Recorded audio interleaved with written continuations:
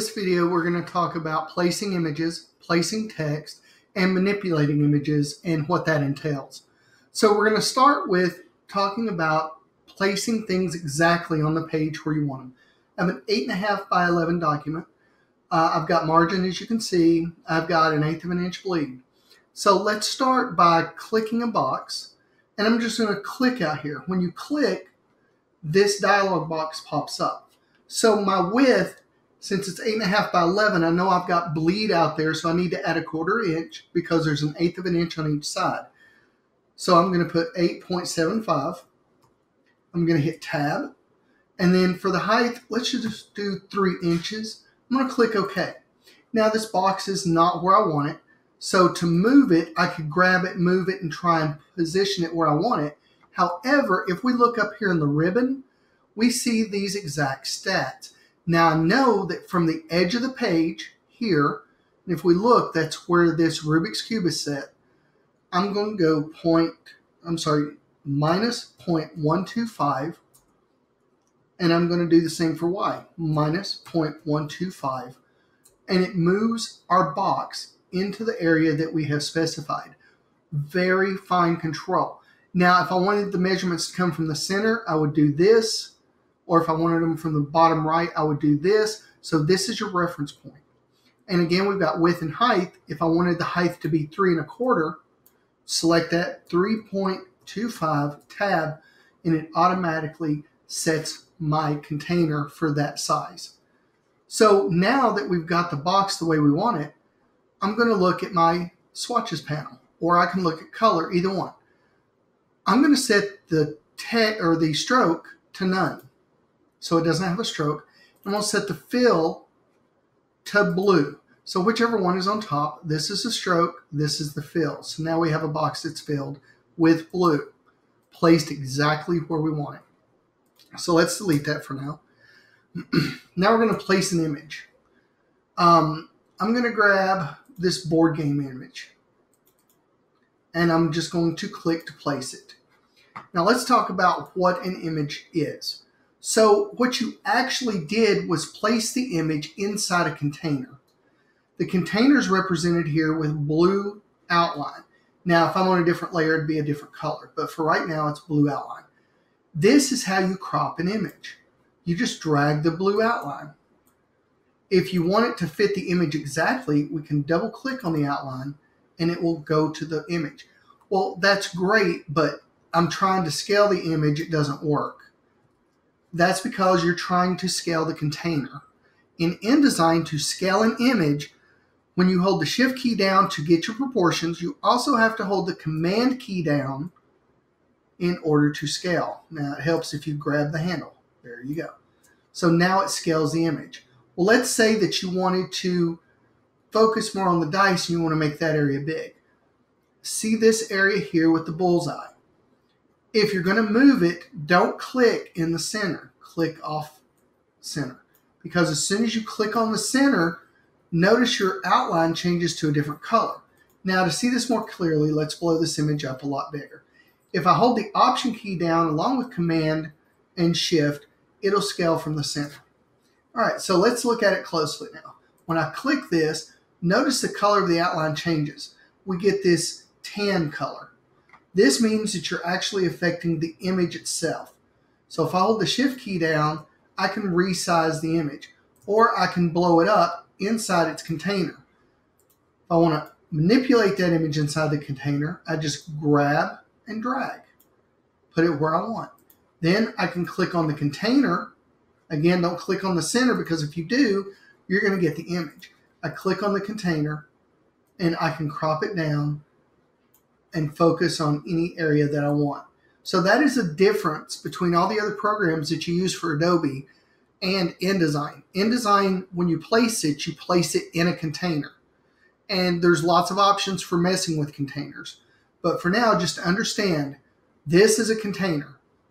If you go to scale it and hold the Shift key down, you're just going to crop it.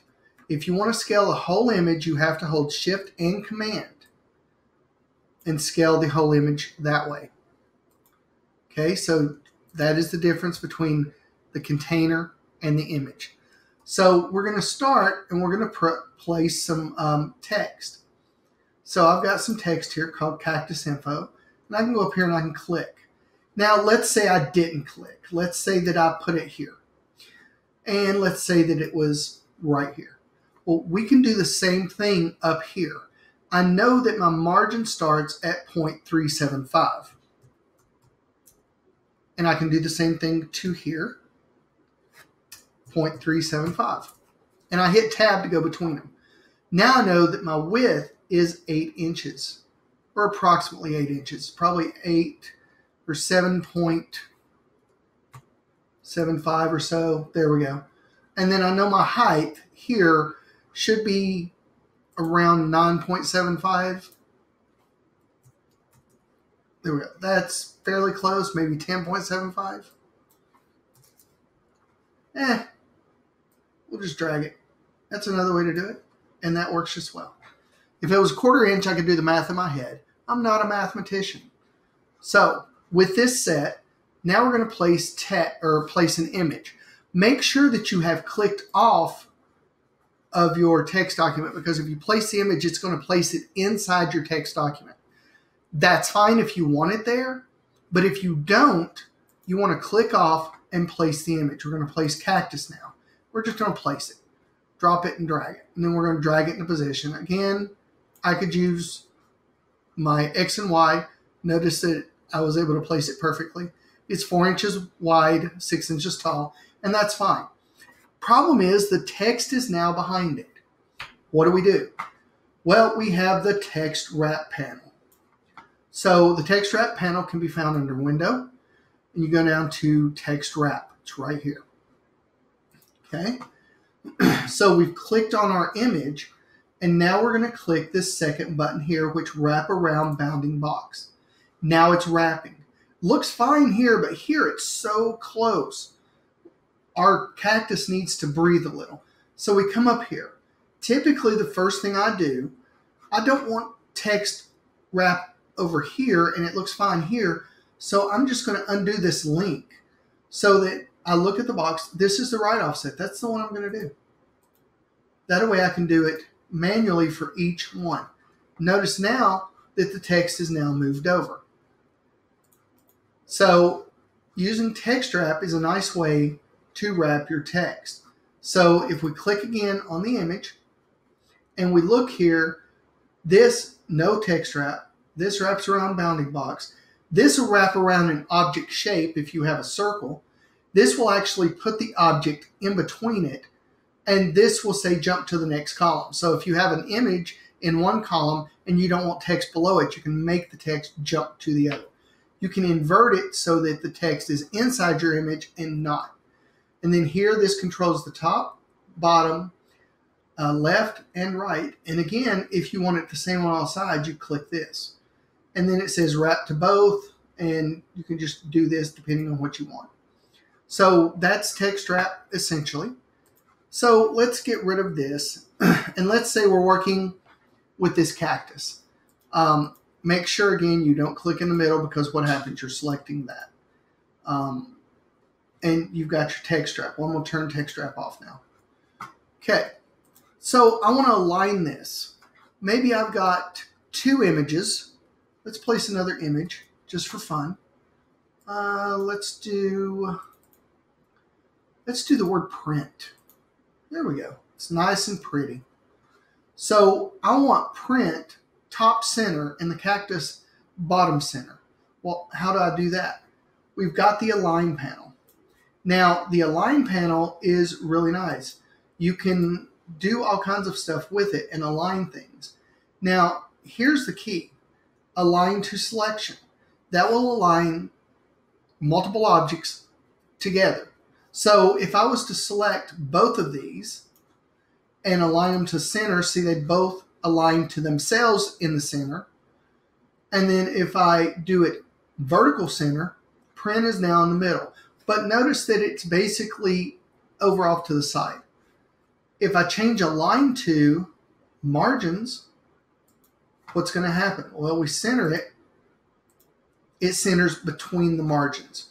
Vertical center between the margins. So if we want something that's equal space from margins, we can do that. We also have align to page, align to spread. If you have 2 pages side by side, align to key object is really interesting. We'll talk about that in a second.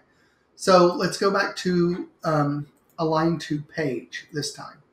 So anytime we're doing this, we can actually distribute objects and things like that. So let's take a look at how that works. I'm going to make a couple of boxes and a lovely box. Let's go ahead and make it a black box. And I'm going to do that just by telling it swap, fill, and stroke or Shift X. I click it, it now is a box. Option key, Shift, I can drag multiple boxes out. So if you ever want to copy something in InDesign, hold the Option key. If you want it to be proportional or be on the same size, you know, things like that, hold the Shift key too. But I can just hold the Option key and drag. That's fine. Let's take a look at what this does. So let's select all of our boxes. We're going to first align to selection. If we hit center, that's what happens. They all go to the center of all the selections. Okay, and if we do it that way, it's going to align the left edges. Do it that way, align the right. We got a bunch of them. Align the top. Nothing happened. Nothing happened. Nothing happened. Why did nothing happen? Because they're already aligned that way because I held the Shift key. But let's do this. Let's move them around a little bit. Now let's select align at the top. They'll always align at the top. Align at the center and align at the bottom. Okay. So let's align them in the center, and then let's distribute the objects. So distribute horizontal centers. It will put an equal amount of space between them. The problem is, what if you have different size images and you do this? Well, let's see. Notice that there's less space here and more space here, and it's not even. So when you get something like that, you click use spacing and you put in, I want 0.125. Let's do 1/8 of an inch between each one. And then I'm going to go down here and click the spacing. Now there's 1/8 of an inch space in between each one. If they were vertical and I wanted to align them vertical, I would just use the vertical. So it allows me to use spacing. I can align it to selection. A key object, if I need to, when they're all selected, I can assign a key object, which is usually the first one you select, margins, page, and spread. So that is how the Align panel works. Thank you for watching the video.